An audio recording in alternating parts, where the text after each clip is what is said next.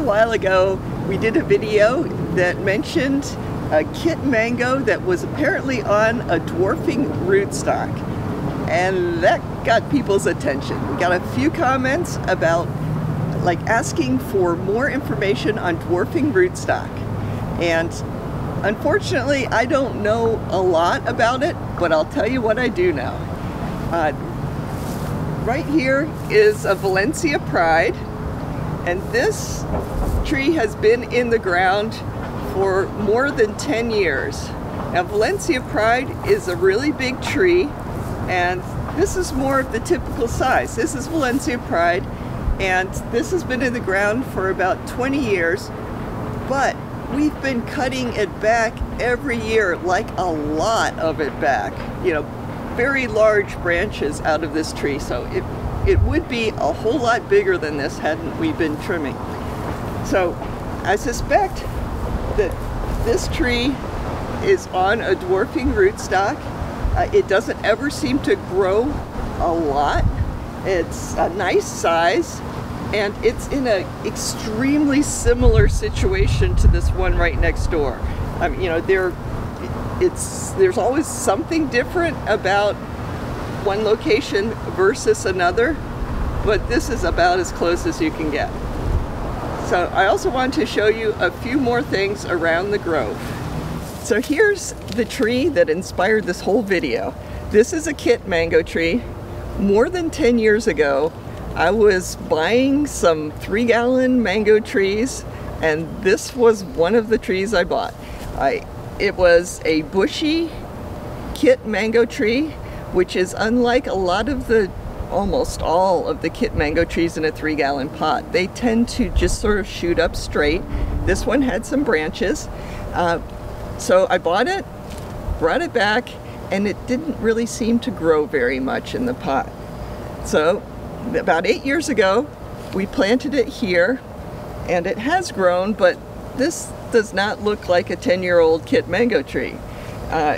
It looks much more like the Julie that's right here next door. This Julie has been in the ground for the same amount of time as this kit. So anyway, I definitely like this tree. It's a novelty, it's small, it's productive, and when I was out there at the nursery picking out mango trees, you know, I do have this sort of way of picking out plants that, you know, sort of favors bushy trees, but basically I just got lucky. They do hundreds of thousands of trees a year, and this particular tree was grafted on a rootstock that was slightly different than the other rootstocks, and we have a very short kit mango tree. This is a carry tree. Now, carry is a small tree, but usually they're not this small. This was intentionally grafted on a known dwarfing rootstock. This tree is very productive and very small. It's about 7 feet possibly. I haven't trimmed it at all, and it's been in the ground for 6 or 7 years. Now here's another situation, having a vigorous variety on a dwarfing rootstock. The grafted part of this tree is Phoenix. Now Phoenix is a wonderful fruit, but the tree itself is usually very vigorous. But this one is just beautiful. It's on a dwarfing rootstock. It was a special gift to us a couple years ago, and I put it in the ground. This is what it did after about 2 years in the ground. It practically looks like a Julie tree. It's just beautiful, very healthy, and look at all these ends here of branches. Each one of those has the potential of flowering and possibly producing fruit. So we're really looking forward to having Phoenix fruit again this year, and hopefully we'll get a fair amount on this little tree. So anyway, Phoenix on a dwarfing rootstock looks great, and of course tastes great. So mango trees can be a little overwhelming for a lot of people. There are some very vigorous mango trees that want to be big trees, and a lot of people do not want to trim their mango trees once or twice or even more often than that each year. And so dwarfing rootstocks is really an important sort of trend in the mango industry. Unfortunately, I don't know of anybody who sells dwarfing rootstock or seeds for rootstock that will dwarf whatever is grafted onto it. So here's what I know about dwarfing rootstocks. It's not very much, so if anybody out there knows more, please come and be on a video about dwarfing rootstocks. We all would like to know more. What I know is that there seems to be some level of incompatibility between the rootstock and what is grafted onto it. And that the rootstock itself can be a large tree, but when something is grafted onto it, whatever is grafted onto it, it does not have the vigor that the rootstock does. The two varieties that seem to be easily dwarfed, at least from what I understand, are Carrie and Kit.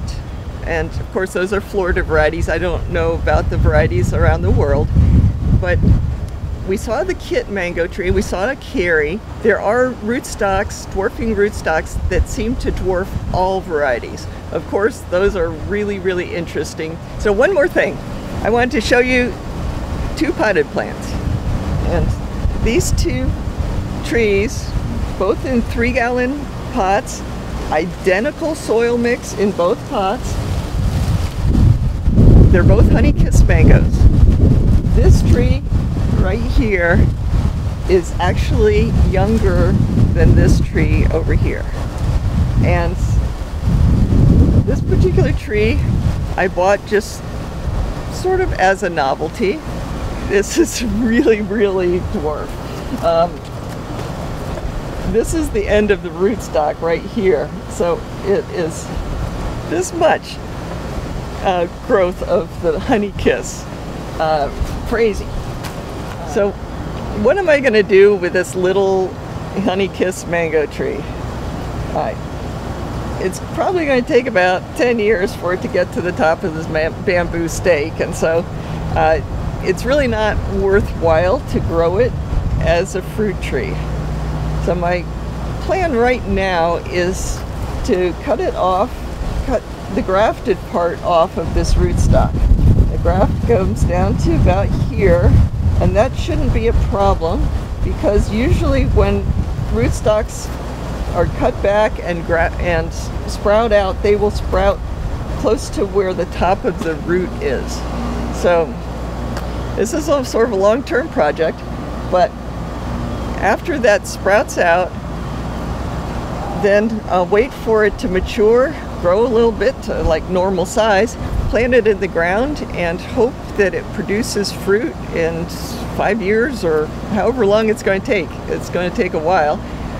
And then with that fruit, plant the seed and see if I can replicate this. If I can graft honey kiss onto that particular rootstock and try out Kit also on that rootstock, and those varieties are dwarfed on this rootstock, then that would be fun, because even just 2 varieties dwarfed is better than 0.